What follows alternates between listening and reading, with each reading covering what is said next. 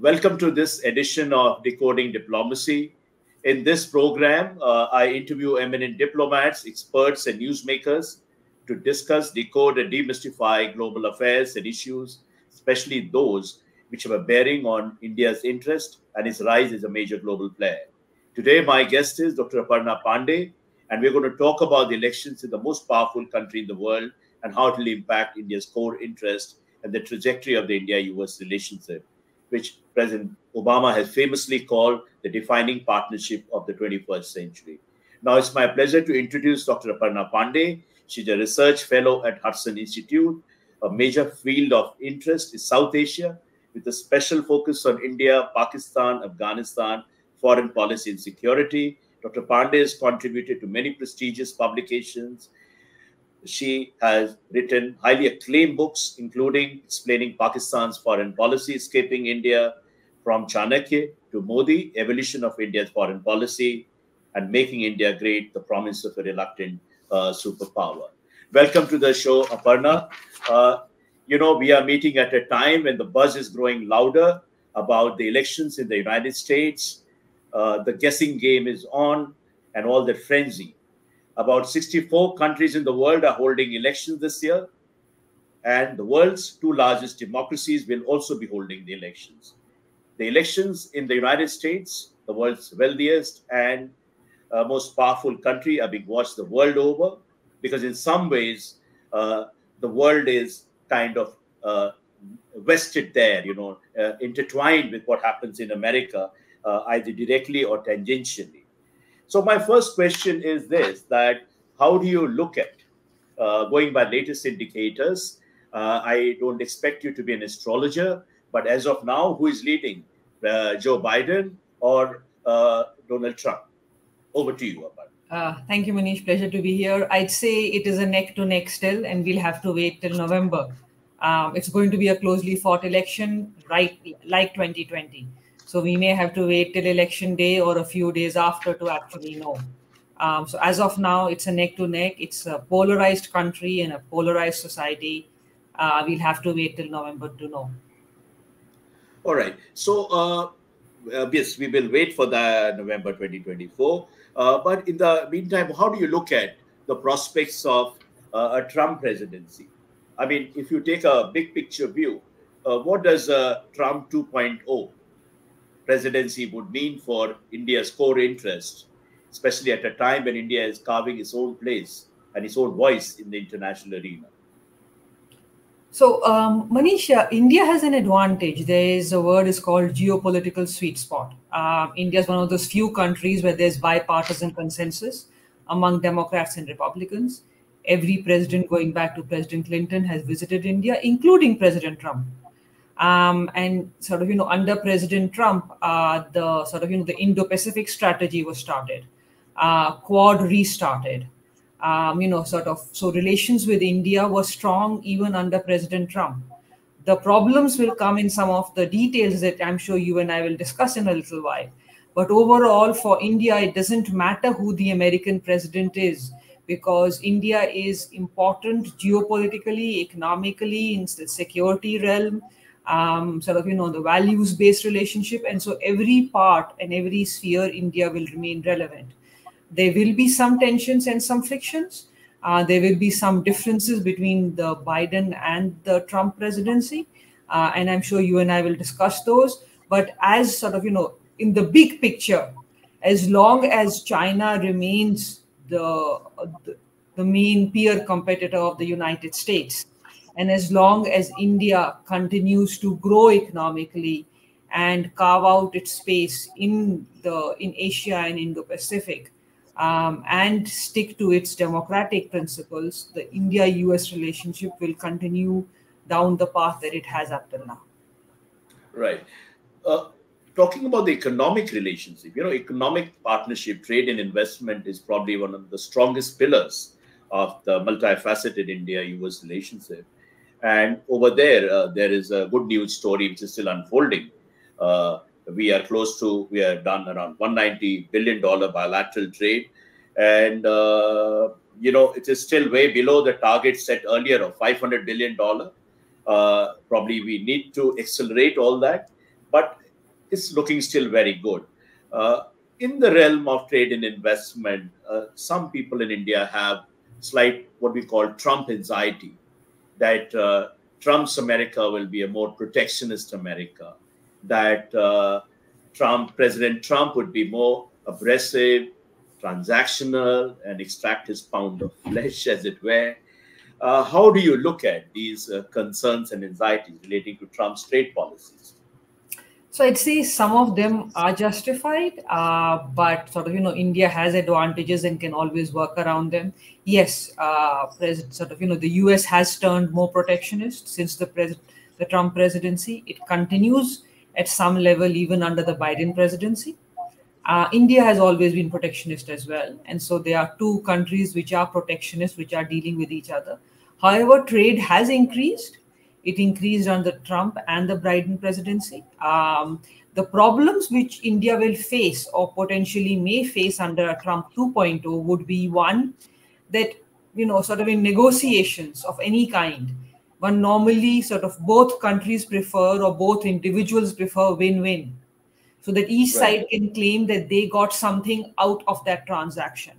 When it is a win-lose or a zero-sum, which very often happened under the Trump presidency, that creates a problem and prevents, small deals, mini trade deals. Harley Davidson was an example. The withdrawal of India's GSP Plus was another example. However, at the same time, the desire to sort of, have to demonstrate something on the trade front may result in some small mini trade deal happening, if only for symbolic reasons. So one can never rule that out. The bigger problem which I worry about, and one doesn't have an answer for it right now, is how invested would the Trump presidency be in sharing technology in civilian and defense space with India without a quid pro quo which was visible. It's not. Sorry. Yeah, go ahead. I was saying that by and large, American presidents, including whether it was President Biden, have believed that India's economic and security rise is good for the United States. Irrespective of which path India takes, India's rise is important. I'm not as certain that the Trump presidency saw it that way. They saw it more as transactional, not necessarily as it's good that India rises and we must help India rise. So that would be a difference between the Biden sort of strategic or sort of outlook and the Trump more more inward looking outlook. Right. So I mean, you're right. You have hit the hammer on the nail.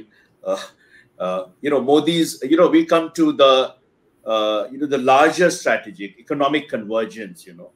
That is Modi's pursues Make in India policy, and he's pitching. He goes around the world and pitching for investment, and he says, "Come make in India." And Trump says the same thing: America first policy. You want more jobs for Americans. So it's a kind of an insular America. It's like me first, essentially. Where do you see the convergence? Do you think this is a vision issue? Will it be a source of friction in a potential Trump administration? It does have the potential, but it can also be a workaround. I mean, there's a China factor. From from the Trump presidency onwards, China as the peer competition and rivalry has grown. So in that context, American companies coming back home and manufacturing is of course ideal. But if companies are not coming back, it is better that they come to partners and allies. And those partners and allies would be India, would be Vietnam, would be countries in Southeast Asia, would be Japan. So Japanese and South Korean companies, Taiwanese companies.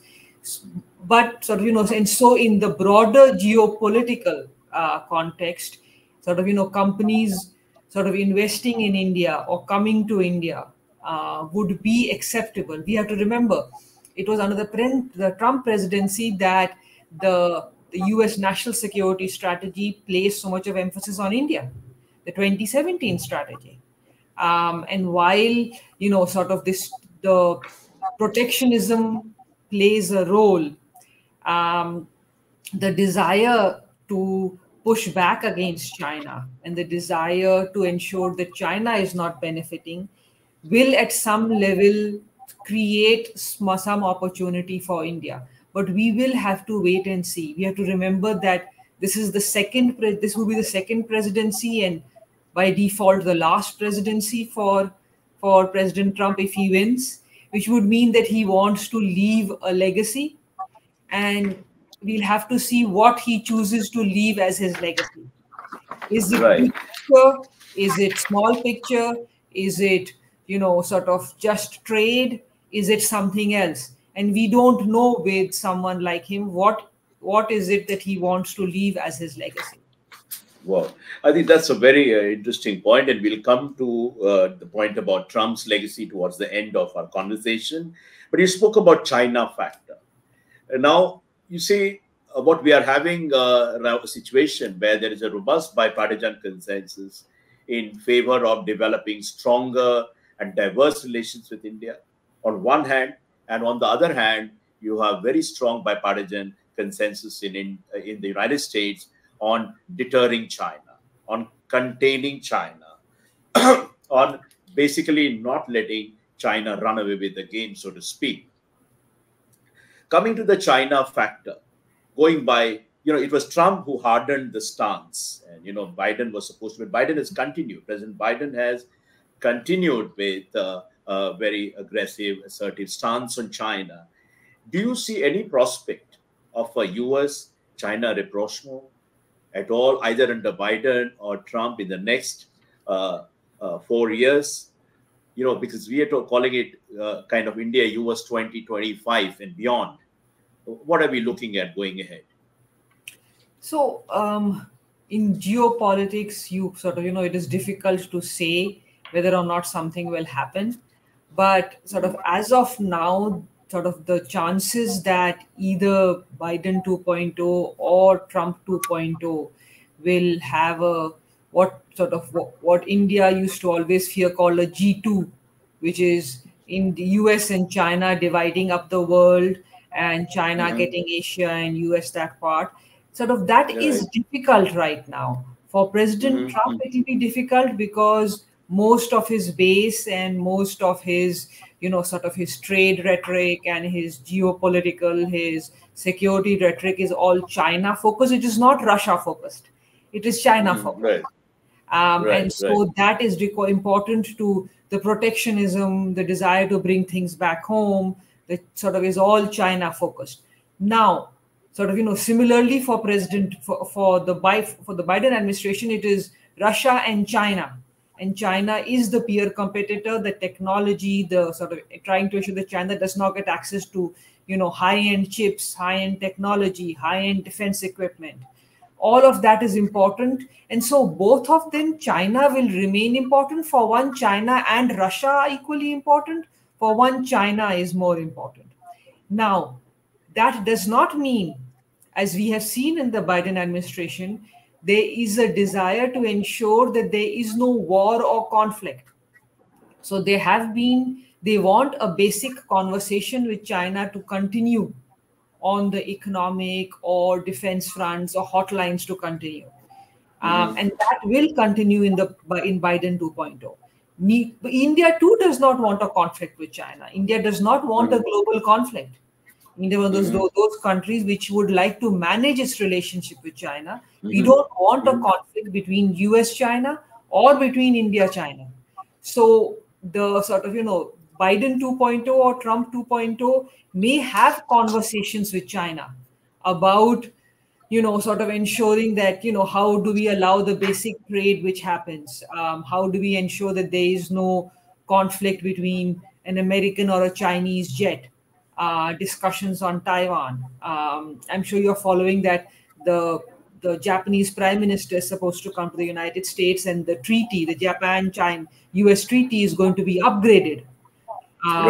So China will remain, but will there be in 2.0 a desire to sort of, smooth out the rough edges and ensure that there is no conflict? Absolutely. No country wants conflict in today's day and age. So they may Right. try to make sure that things don't get worse. But the peer competition and rivalry continues for one basic reason. Hmm. US grand strategy, dating back to the end of the Second World War, has been Hmm. predated on one principle, that the US will not allow another competitor to rise on the global stage. First it was Soviet Union, now it is China. So it is antithetical to American national security interests to have a competitor which can at Hmm. some stage upstage the United States. Right. So on the China threat, as we discussed, there is a strong consensus that China cannot be allowed to dominate the world as the next Mhm. power, so to speak. And this is the larger grand strategy. Some say that it is this that drives, the China factor that drives, according to the American calculation, this deepening partnership or the desire to take India-US partnership to the next level. China is the animating factor. Do you agree with that assessment? And so there is a fear, or there are concerns from time to time in the strategic circles in India. What if US and China were to make up? Then what happens? Will India-US edifice of India's relationship will remain as strong as before? Manish, I'll throw the question in a very different way back to you, but I will answer it. Hmm. What if people say if India and China make up, then will India still want a strong relationship with the United States? Should the United Hmm. States fear that India will, after elections, make up with China and therefore no longer want to be part of Quad and Indo-Pacific and I2U2 in Malabar? Hmm. No. At some level, both will these fears remain? Absolutely. Both countries Hmm. have a right to fear, but I mean, Hmm. I am one of those who believes that the India US relationship at its core is not China based. At its core, it Hmm. is values based. And a values based partnership always outlives an interest Hmm. based partnership. Interests Hmm. can change. Right. It was Cold War, it was Soviet Union, then it was China. Right. If it Hmm. was always one thing, then in sort of just as Pakistan is not relevant today, India would have Hmm. not been relevant today. But the United Hmm. States has wanted a relationship with India dating back to pre-partition, when President Hmm. Hmm. FDR wanted a relationship with India. And that is almost Right. 77 years now. Through Right. Cold War, end of Cold War, war on terror, post war on terror, that relationship Hmm. has continued because there is a belief that these are two democracies which have similar visions of the global architecture, which Hmm. want similar things, and they may be Hmm. in different geographies and have different, sort of threats and concerns, but overall agree on what the Hmm. globe should be or the global architecture should be. So I believe there is Right. binding the two countries. It is not just China, but does China play a role? Absolutely. The reason that India is seen as the China plus one on the commercial front, on the defense and technology front, does matter. It is helping India. It is helping India build its defense cooperation and collaboration and its defense architecture. It's helping India on the commercial front. It is helping the United States. So, Right. interests matter, and so they are helping both countries. Can they Hmm. change? Maybe, maybe Hmm. in some years they will. But right now, US China remains the peer competitor for United States, and for India, China is the country sitting on Indian territory and laying Absolutely. claim to additional Indian territory. Right. So Right. both countries, China matters. I think that's very well explained, and especially the point about interest based and value based. That China is an important factor, but it's not the sole overriding factor that is driving the two strategic partners to deepen their partnership. Now, coming to another issue, which is very newsy, which is about United States' problematic relationship with Russia, and Russia is in the news for all the wrong reasons right now. And here again, this is a source of concern for India. that if two of his strategic partners get along well or create some sort of, modus vivendi, some sort of uh, coexistence, some sort of deal, it would be good for India. Do you see, going by, what Trump was very fond of Putin. I don't know what exactly that means, but at least that's the kind of rhetoric he kind of created. How do you look at a potential Trump president? What would it mean for United States-Russia relations? And by extension, how would it impact India? So, President Trump's getting along with Putin, notwithstanding, US-Russia relations did not improve during the Trump presidency, and it did Right. not stop President Putin from invading Ukraine. Now, India and US relations on Russia will differ, have differed, will differ, and will always differ. Right. It has to do with geography, nothing Uh-huh. else. For India, Russia or Soviet Union was the counter to China, and so Russia was important on the strategic level. It still remains. For the United States, Russia is Soviet Union. It is the decades of Cold War, post-Cold War, and the Russian-US relationship, which is not going to improve anytime soon unless there's a change there. Also, sort of in the last since President Trump was president, Russia-China relationship has improved, and Russia has become more dependent on China. And That's so true. even if he he may like President Putin, it will not change the Russia-China relationship. And so irrespective of who is the president in November of this year, the US relationship and the US view of Russia as a bad actor and the Russia-China relationship as codependent will continue.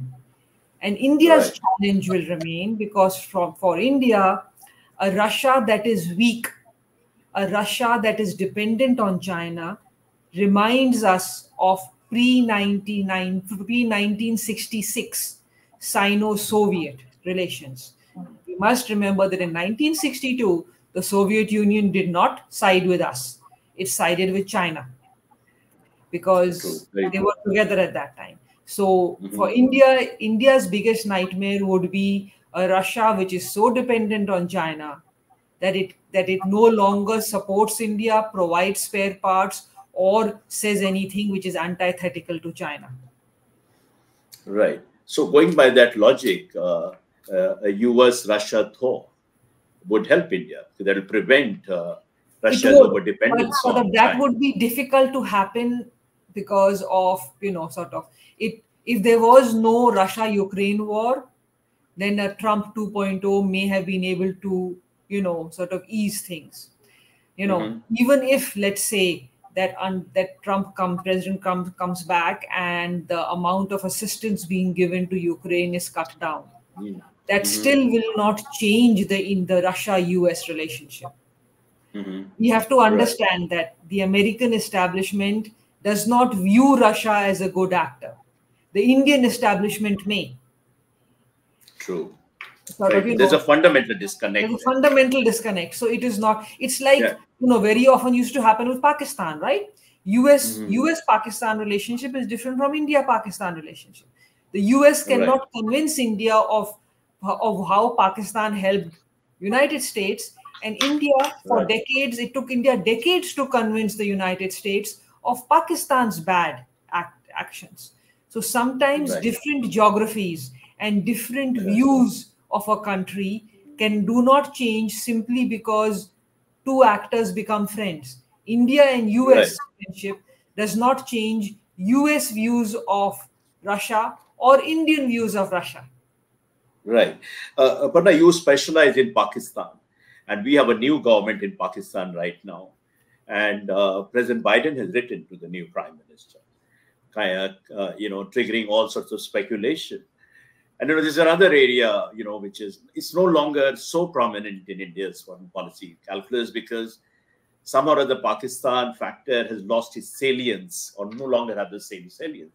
But at the same time, do you think US and Pakistan are heading for some sort of accommodation, establishment, and what would that mean for India? Again, we are talking of the current administration and also Biden 2.0 and Trump 2.0? So, Manish, I believe diplomatic dialogue does not mean diplomatic reset.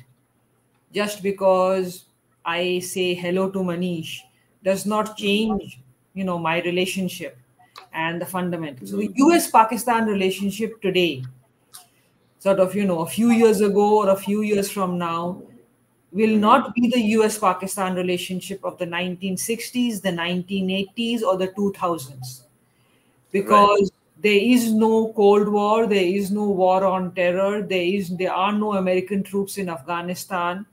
And so there is nothing that Pakistan is offering the United States. So let's look at what are American concerns today and under Biden 2.0 or Trump 2.0. China, where does Pakistan fall on the China calculus? It is a close China partner and ally going back to the 1950s. They share technology, military and civilian. Pakistan supports China. Pakistan has never done anything against China. So Pakistan does not come in Indo-Pacific or in any of the American calculations vis-a-vis China, right? Right. Second, the commercial. What is the US-Pakistan, annual bilateral trade? $12 billion. That is the amount of trade that the United States has with Morocco. That is the extent of commercial trade. Okay. That's a good example.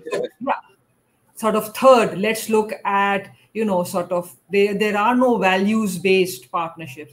There is a Pakistani diaspora, less than 1 million, but it doesn't play the role. And so values, interests, commerce, defense, again, defense security are not what they used to be.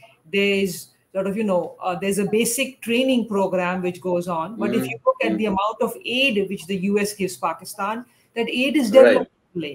It's, climate finance, flood relief, healthcare, basic there is very little American investment. So on any of these parameters, Pakistan does not form there's nothing which binds. But yes, it is a country with nuclear weapons.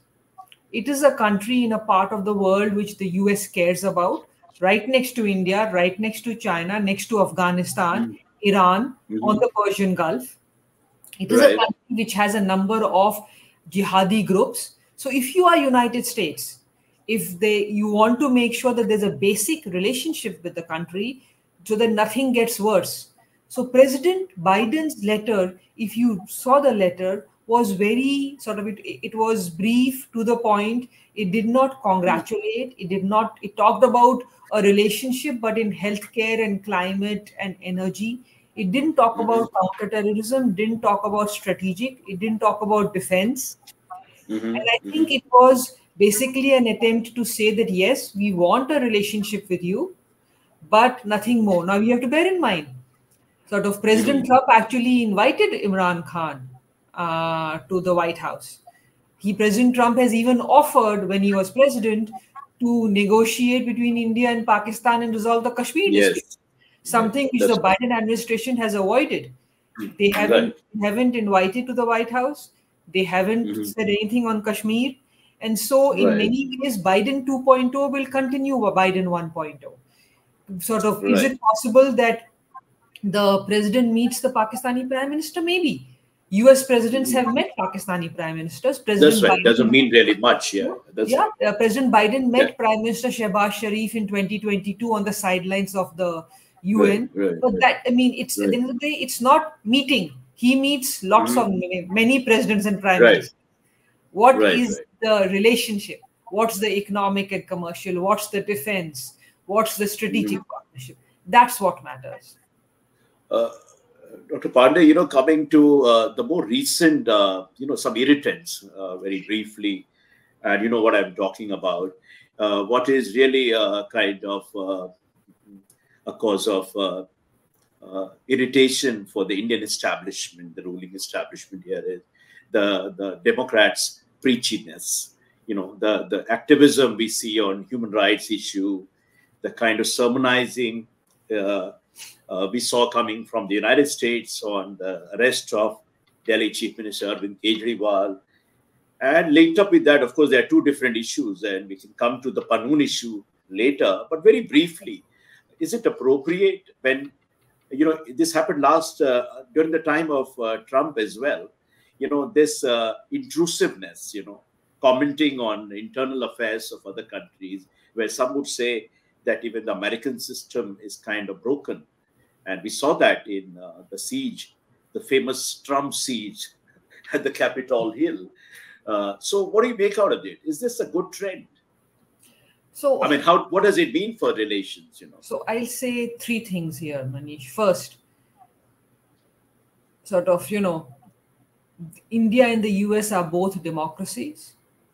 They are public, chaotic, vociferous, democracies where people disagree with each other and disagree with each other openly and publicly.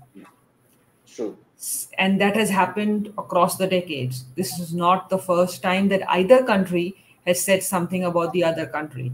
We can go back to the Cold War. We can go back to those in the US who say India has a tendency to preach and moralize as well. And so it applies on both sides. We are countries and we are people who express our opinion and express in public. Number two, the positive side is that the two countries are friends. And so it is better to voice in public rather than keep holding a grudge for decades and then let that come out. Always better to say to friends when you disagree with them. And remember, India, US disagree on many things. They disagree on Russia. They disagree on Pakistan. They disagree on, we'll come to the Pannu issue, terror, what is terrorism? They disagree on many issues and yet they keep talking to each other. Right.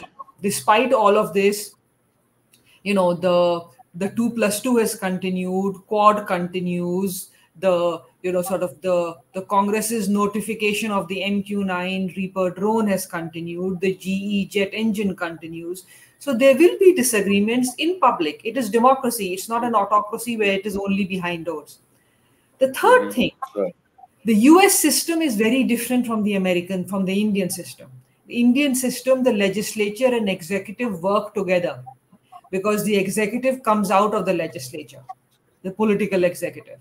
So in the American system, the legislature, executive are different and separate. So the Congress, the hearings the Congress has and what the Congress does is very different and maybe totally opposite to what the administration may want, but the administration cannot stop the Congress from doing it. Finally, coming to this, I would say that, it has long been a part of American foreign policy to talk about human rights, democracy, religious freedom, with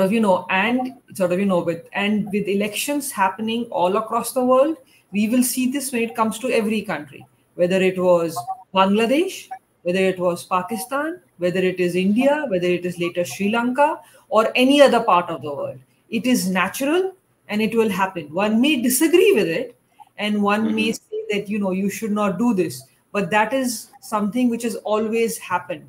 The US, the State Department has always come out and sort of commented on elections and commented on democracy in other countries. This is not new. The only reason that this has been 5 years since India had elections. And so that's why this is the first time, people are remembering it. People also have short memory on social media and they forget that it happens each time. And because the relationship with the US is stronger, there's a presumption that because we are so close to you, you will not comment on things. Right. It's not how it happens. The comments will continue. Okay, Aparna, coming to the Panun issue, that has really caused a lot of heartburns here, that the question being asked is that should a close strategic partner be behaving like this? That's number one. Duplicity on the issue of terrorism under the guise of human rights and all that. There's a sense of befuddlement. There's a sense of being let down among sections of the so-called chattering classes and the diplomatic establishment as well, that Americans are taking it a bit too far. And and you saw the remarks of Ambassador Garcetti, U.S. Ambassador to India, where he says the red line has been crossed, and that phrase has been used by Secretary of State, others in the U.S. Has the red line been crossed, according to you? And and my question is this: and there's a sense here that probably Trump, these issues will not matter so much. This is typical of democratic activism. I Do you agree with that? I won't agree on that part. No, I won't. So let me sort of divide this into three things. One, there are two different parts of the Pannu issue. One is the sort of the extremism within certain segments of the Sikh diaspora, and actually 3 years ago, Hudson brought out a report on this. We brought out a report on Khalistani extremism in the United States, and we traced its origins going back decades. The support from Pakistan, the links between the Pakistani intelligence and these extremists, and the Kashmiri groups and these extremists as well. And we had warned 3 years ago that if the US law and order and national security do not keep a check on these groups and these individuals, it will cause a rift in India-US relations. So yes, there is that part, which is there are small segments of the Sikh diaspora who espouse Khalistan, and there are those who espouse it just as, in a peaceful manner, but there are many who do not. And sort of, there is that part. And that is something which US law and order and national security establishment has to take, sort of, do a better job of sort of, acting against them, following them and tracking them like they did in the 1990s. And they haven't done that. The second part has to do with what is called the murder for hire incident, which is, what happened last year, not just what happened in Canada, but what the attempted killing of Pannu in Brooklyn. Now that part, the US sort of, establishment is very upset about. And here I would say it doesn't matter whether it is Biden or Trump. And I'll tell you why. The US has always been very, very particular about any of its citizens being hurt, put in harm's way, or killed. So the US has, spent dollars and billions of dollars and diplomatic resources to get its citizens out of countries. So would it be willing to allow a citizen be killed on its own soil? No, it doesn't matter. And if it was the former president, there may have been multiple tweets about it. The difference is there are no tweets by the president and the top administration. Right. And so that part has been, India has been saved those tweets which would have come at random hours of the day. But sort of the fact that there was an attempted killing of an American citizen is what is problematic. Now, the two, India and the US, disagree on who Pannu was, how Pannu should be dealt with. But that isn't what the American system is upset about. It isn't whether or not Pannu is a terrorist or not. It is that why did a friendly country try to kill an American citizen on American soil? That is what is, and that's what Ambassador Garcetti was referring to. And that's what the indictment, which has been released publicly, refers to. And that's what the Congress was, sort of, the hearings on the Congress which took place, on the Hill which took place. And that is the issue. The issue is a friendly country trying to kill an American citizen on American soil. So, I understand that, this is something on which there will be no meeting of minds as far as the establishment is concerned, because it's one man's terrorist can be another person's citizen and all that. So we get into the realm of moral relativity, ambiguity, and all that. Now coming to the very basic question, we'll end with that because we can go on for a few more hours, but unfortunately we don't have the luxury for that. is a larger, moving beyond India. And very briefly, there's something we did when we started our magazine journal 5, 6 years, 7 years ago. The first cover story was the Trump anxiety. That was the time the first Trump presidency took place. And I was at Munich Security Conference, and then we had here our own Raisina dialogue, a lot of international conferences. And that's the question people are asking, what Trump means for the world. Will Trump subvert, wreck? Will he again start insulting European allies, ask them not to have a joyride on American power, piggyback and all that? So are we going to see more of that? Or do you see Trump, 4 years out of power, is a slightly changed man, and he would not be indulging in the same excesses, so to speak? So, so what does it mean? Will America be in concrete let me put terms? this way. It is easier to Yeah. predict a Biden 2.0 than it is to predict a Trump 2.0. Because in Right. Biden 2.0, sort of, there's a predictability. You know which way Right. things will go. With the Trump 2.0, Right. they sort of, there is a fear. Now, the rest of the world is fearing, especially Europe and Asia. And so people are trying to protect themselves. That what if Trump 2.0 means little support for NATO? So let us, sort of reassure Europe and let Europeans build their own security. Japan is going to get an upgraded US-Japan alliance, sort of, treaty. South Korea, Taiwan, countries in Asia. So whether or not President sort of Trump 2.0 will mean sort of, more of Trump 1.0 means everybody needs to pay more, they need to do more, and the US will do less, is the greater likelihood that will happen. But with Trump being so unpredictable, there's the equal possibility that his focus is all domestic. That's right. And he lets the professionals run foreign policy except for certain areas. So you will have to wait and see.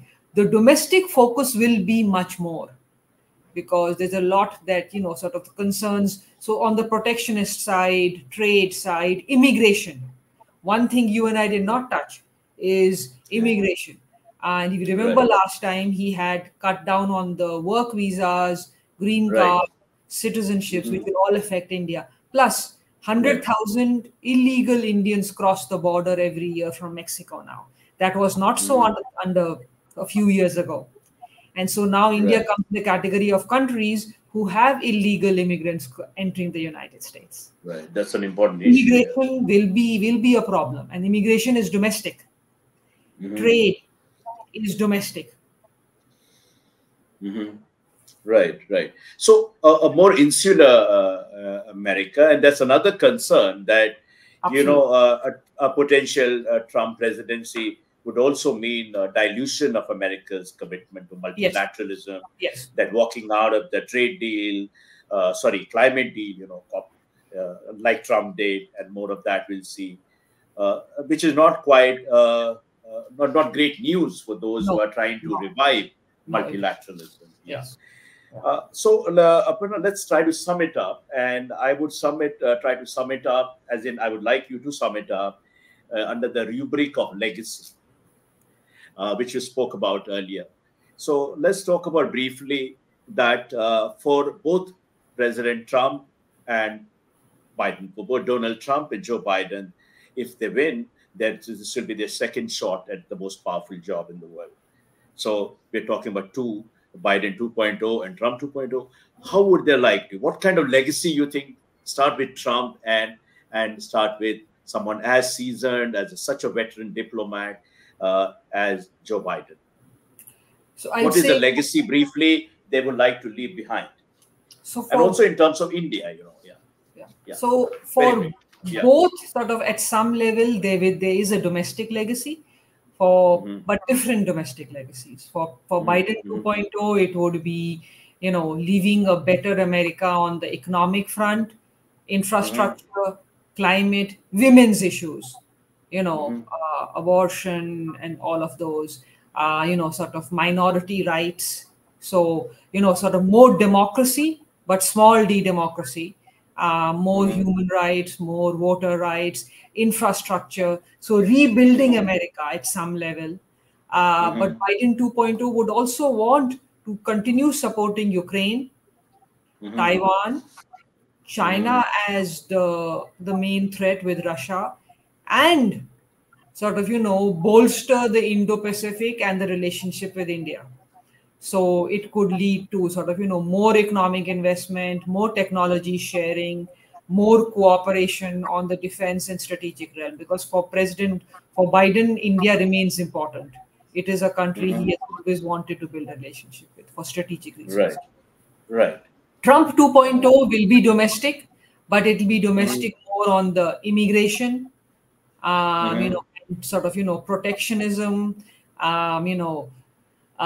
sort of at some level also suppression of sort of at some level suppression of organizations or people who were against Trump.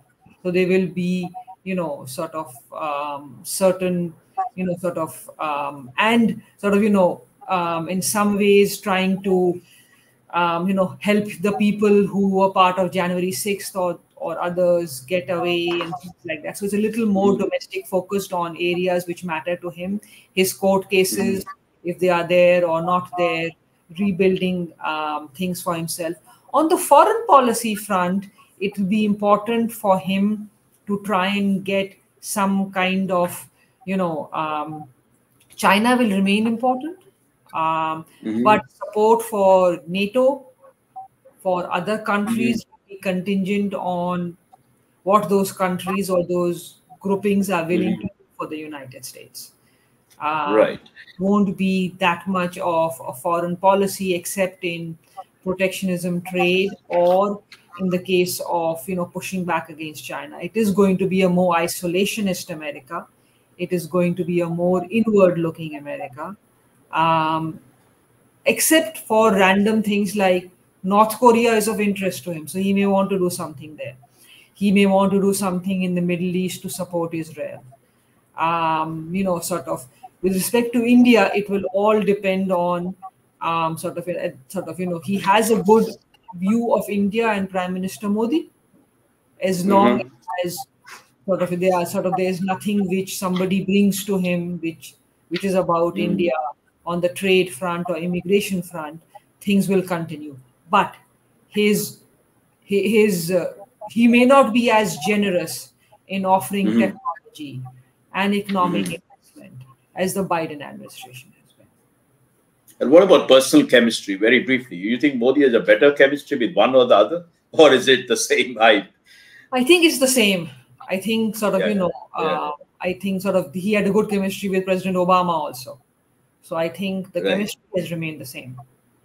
So to sum up, regardless of who is in the White House post-November 2024, the trajectory of the India-US partnership will be on an upward curve, regardless of who is there. And it seems that the larger consensus, which is not just about the parties, which is to spur the rise of India, not just as a counterweight to China, but also as a force for good in the world. I think that commitment will continue regardless of who is in power in America, right?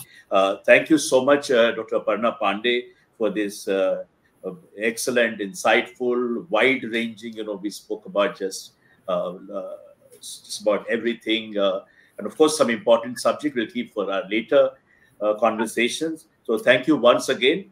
Thank you. So, ladies and gentlemen, we will be publishing this interview on our website, www.indiaright.org.